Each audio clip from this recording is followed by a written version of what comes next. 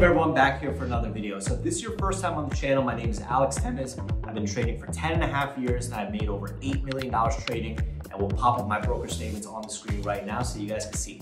So what I'm going to be talking about today is the number one thing that's going to make you a ton of money in 2024 trading in the market, right? So the big thing that I want to kind of first go over is the interest rates and inflation, right? If you've been living under a rock, you must have missed that interest rates have shot up to the highest amount and the fastest amount in the last couple decades, right? And what does this mean for the market? What does this mean for the average consumer? What does this mean for everything?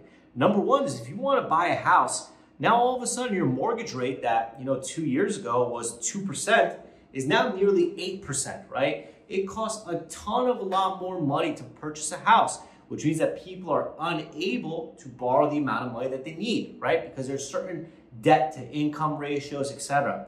Now, what does this mean for the stock market? Well, when the Federal Reserve started first raising interest rates, the stock market plummeted. Why?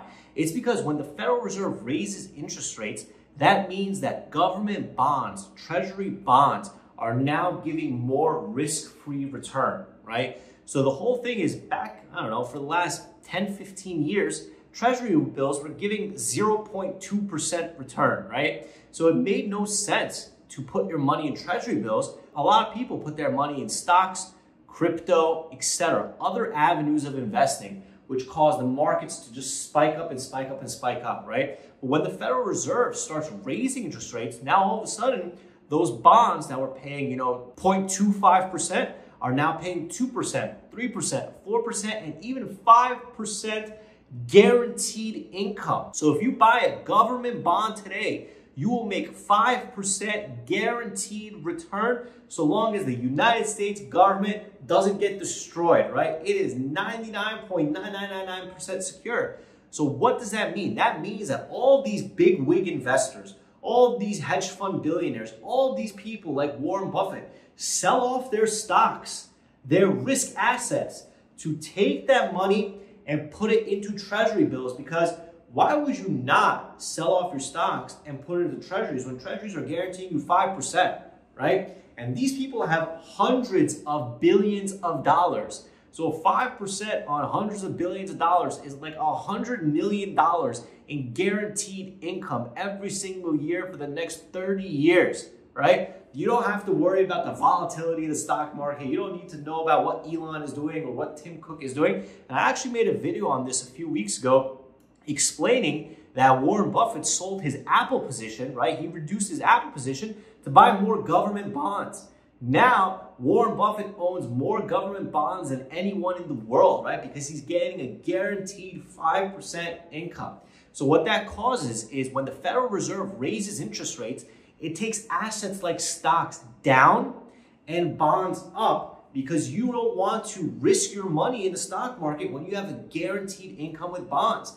And the problem is bonds never paid a 5% interest rate 20 years. So no one was investing in bonds. Now, what is going on and what does this mean? And what's the one thing that's going to change your trading starting as soon as September? If you heard Federal Reserve Chair Jerome Powell came out and said, it is time for a policy change. So what that means is it's now time for them to start dropping interest rates. Why is this so important for you, right? It's because the same way that when the Federal Reserve raised interest rates, stocks went down and bonds went up.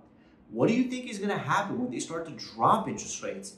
Bonds are going to go down and stocks are going to go up. Now that interest rates are coming down, people like us are going to have more money to be able to buy things. How many of you guys have been feeling strapped for the last couple of years because of inflation? Grocery prices are through the roof. Everything is just absolutely insane. But now the Federal Reserve has signaled with near 90% confirmation that September is going to be the first rate cut, right? And they plan on doing subsequent rate cuts till the end of the year, and even more starting next year. So this is also especially important for small cap companies, the stocks that we trade every single day, right?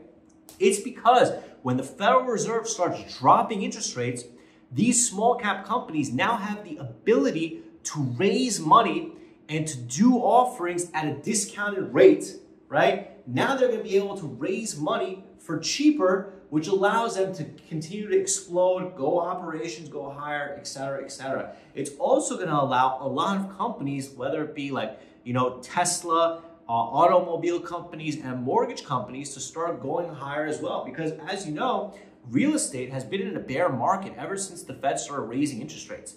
So as soon as the Federal Reserve starts dropping interest rates, home prices are going to start shooting up because now there's going to be elevated demand. Home prices have stayed steady, if not gone down, because the interest rate is so high that there's not enough competition to drive the price up. What drives the price up of home prices is bidding wars, competition. There's 10 people that want the same house and they just bid higher until it gets there. But now, with interest rates being low, that's not happening. So in my opinion, a lot of automobile companies that are dependent on interest rates for those monthly payments, a lot of home companies, whether it be residential, whether it be commercial, are all going to go crazy. You saw RDFN, Redfin already going nuts. The single most important thing for you to understand is now in September, before the Federal Reserve cuts rates, there should be an explosive move to the upside in all the markets, all the indexes, automobiles, real estate, everything. And then when the Federal Reserve does cut interest rates, that might trigger a potential sell the news setup, right? So for all of us people that are smart money, that know that you buy the rumor and you sell the news, well, what's going to happen is the moment the Federal Reserve cuts interest rates, mainstream media is going to pump that the Federal Reserve cut rates, and all the dumb money is going to enter the market. And what's going to happen is hedge funds and institutions are just going to dump into that dumb money, right? You have to understand the scenario of buy the rumor and sell the news. So in my opinion, a lot of these stocks are going to start running up in anticipation of that first rate cut in September. And then as soon as the Federal Reserve cuts, that is when things might start to reverse. If you made it this far in the video, then you understand the basic concepts of trading. You're understanding what's going on with treasury bills. So you probably have about, a few weeks left to lock in a 5% treasury bill, right? Because as soon as the Federal Reserve starts cutting rates, then that treasury bill is going to be from worth 5% to 4.5% to 4% to 3% to 2% to 1%. And all of a sudden, it now no longer makes sense to have treasury bills. It now makes sense to have stocks. So you guys need to understand the repercussions of what a Federal Reserve interest rate cut will do.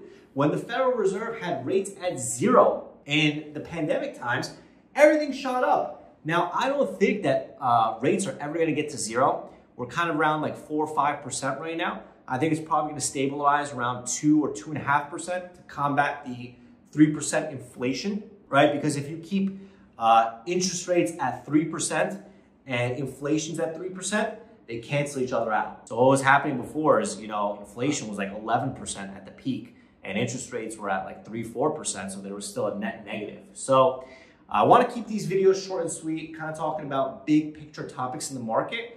If this makes sense to you guys, leave a comment, leave a like on the video, subscribe to the channel, and let me know what type of content you want to see from me. I have live trading videos that I'm posting over here. I'll have a button to subscribe to the channel that I'll post here, and I'll have some more videos here. But aside from that, thanks everyone for watching. And if you have any questions, leave a comment. I'm the guy that responds to the comments, and I'll see you on the next video. Thanks.